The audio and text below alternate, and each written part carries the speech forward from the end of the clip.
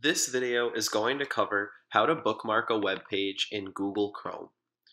Step 1 is going to be to open Google Chrome.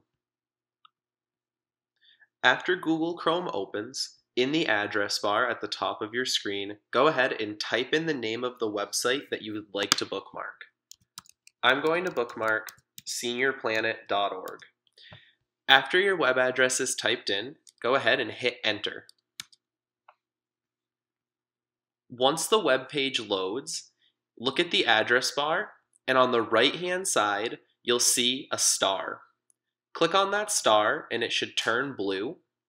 The bookmark is now added. The first thing to do once your bookmark is added is to rename the bookmark so it's easier to find at a later time. I'm going to rename it to Senior Planet. Also, make sure that it's going into the bookmarks bar. Once this is complete, go ahead and click on Done. Once you're done with that, the bookmark is created, and now there are two ways to access this bookmark.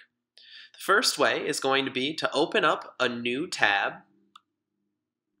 After that new tab is open, your bookmark will show up in the bookmarks bar, which is located just underneath the address bar. The other way to access the bookmark is to click on the three dots on the right-hand side of your screen and go down and click on Bookmarks, and all of your bookmarks will show up.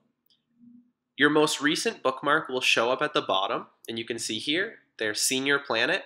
If I click on this bookmark, it will load seniorplanet.org automatically.